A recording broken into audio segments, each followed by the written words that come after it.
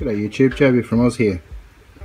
So today I'm playing around with a set of DRO scales, brand name of Gen. Trying to get a handle on the cabling and potential issues that might be being exhibited by what we've got here. So on this side we've got a red and a blue wire, and the voltage drop across those is 5 volts DC. So I'm expecting that these four little lumps in here are emitters of some sort, infrared maybe. I thought that if I could get the camera on these I might actually see some infrared light pick up on the video, but so far not really. And on the other side we've got 4 receivers. Again, we've got a V plus fed to one side, and then off to the other end we've got at various positions across the quadrature the pick out. So we've got green, grey, yellow, brown, and then white is probably the low end sense of those readouts there. So what I'm expecting to see here is the scale, the glass scale inside the assembly will be sliding along, and as it masks and clears these various sensors, we'll get a pickup on quadrature, relative and absolute positioning. The assembly is spring loaded, and that spring loaded assembly is then pressed using these 4 rollers into an appropriate position on the guide. Let's see if we can get a picture down here on the guide around the glass scale there.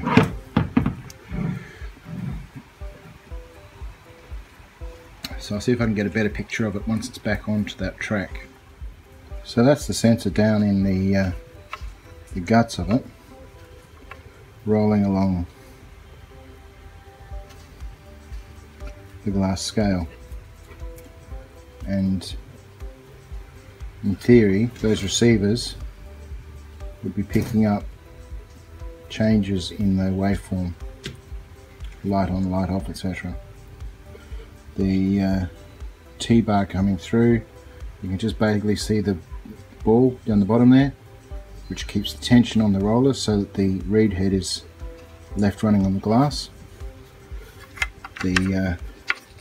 The float, or the motion of that, helps us to understand how the carriage will slide, maintaining positional accuracy whilst being able to float a little bit if the scale is not quite 100% aligned or something. So, part 1.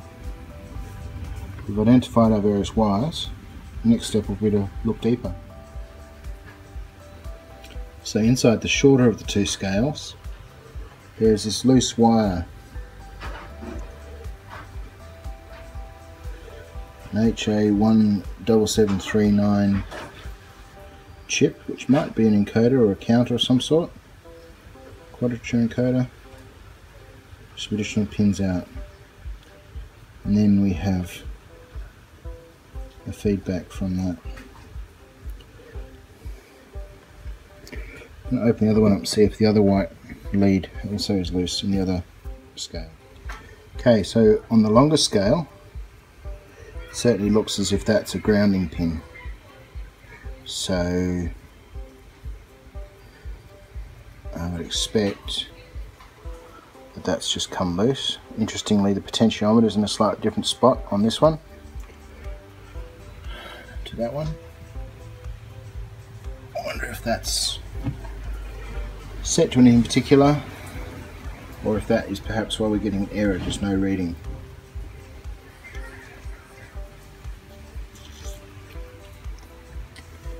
Don't know. Here we are in Perth, Western Australia, middle of summer, and it's bucketing with rain. absolutely pissing down.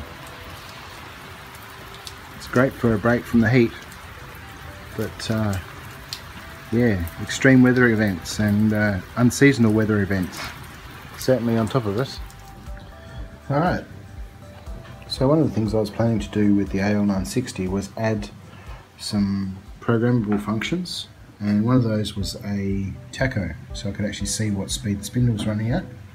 Secondarily, I'm hoping to connect that up to the VFD so that I can actually set spindle speed from a controller.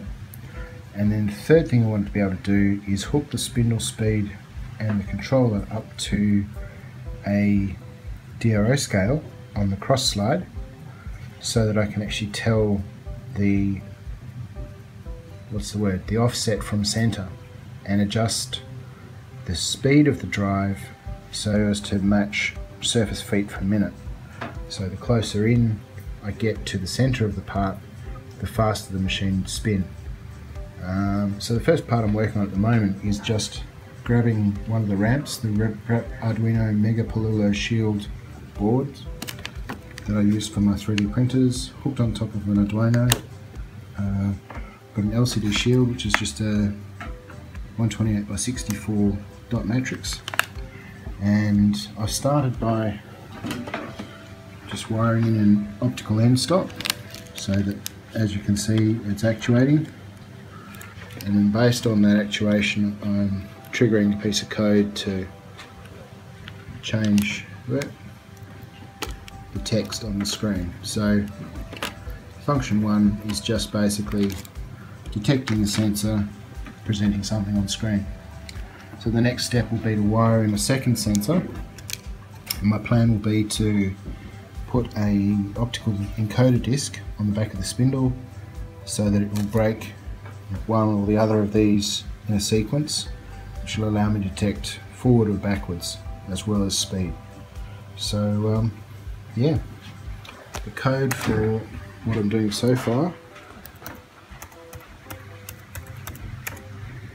is fairly straightforward. I'm just working through, I grabbed a hello world function out of the UHG library, and I just added in a set for the pin, Xmin being pin 3, and I'll probably use Ymin pin 14, so that at the moment I'm just doing a detect. If the input's low, go hello world, otherwise display oopsie. So the pin is high, it's displaying oopsie, and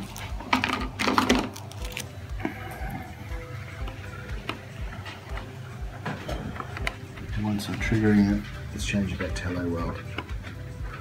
So once I've got the triggers in place, I can then fine tune the software to display a tacho reading and the direction. Okay, so I've just added a couple of extra lines there, one which is to define the tacho direction and the tacho input as the two Xmin and Ymin from the rep wraps. And I've got detection. At the moment it's stationary because neither of the sensors is reading.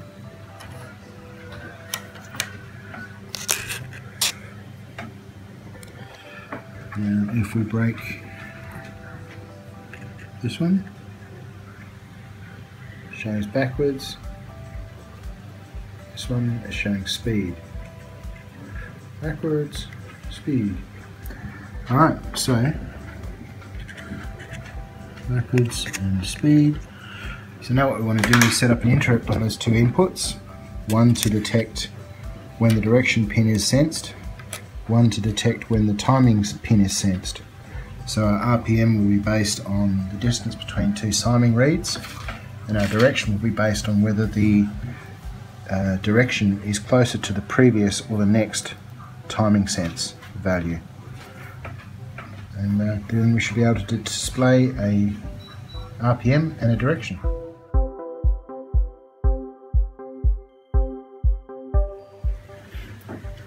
So where I'm at is we've got our two sensors, our Arduino and our breakout board and our display showing idle state. I've got the ability to fire off a trigger which gives us a tachometer,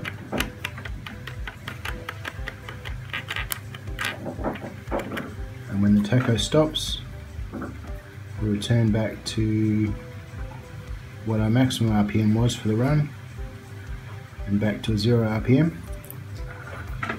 Now, the final function that I've just been working on is a direction, so that if it strikes through in one direction,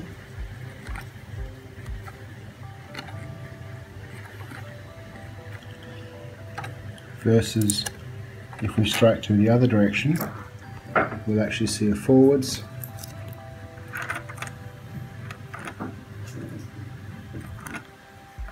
or a reverse direction based on the direction of the slot passing through these two sensors. So we've got a sense for our tacho and a direction for our essentially quadrature encoding, which pin gets fired between the first and the previous one. Quick look at the code. So essentially I've added in some idle time checks to update the maximum RPM, wait some time, show ready to measure, wait some time, then reset the values. Forwards and reverse is based on the direction. We've got some pins now for tacho input, tacho direction. We've got some interrupts which fire off according to which of those pins is fired up. Setting some 0 state. This is our loop that actually does our calculation of RPM. It only updates the value after each 5 revolutions, and our RPM counter basically sets the milliseconds that it happened and increments the rev counter. Direction sets the direction for the milliseconds on B, and then does a calculation on direction. Some fine tuning here to do, but essentially after a quick night's work we now have a tacho ready to attach to the lathe and see how we go. Thanks heaps for watching, hope you found this useful. We'll catch you next time.